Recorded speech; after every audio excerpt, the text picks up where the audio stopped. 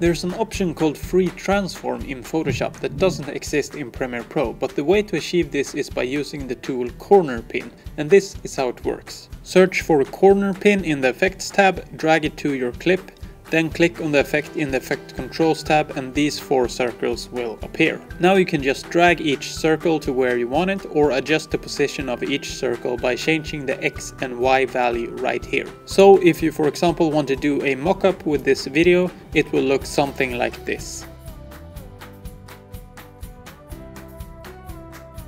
Hope this video helped you. Feel free to subscribe to my YouTube channel and let me know if you have any questions and I'll do my best to answer them in the comment section.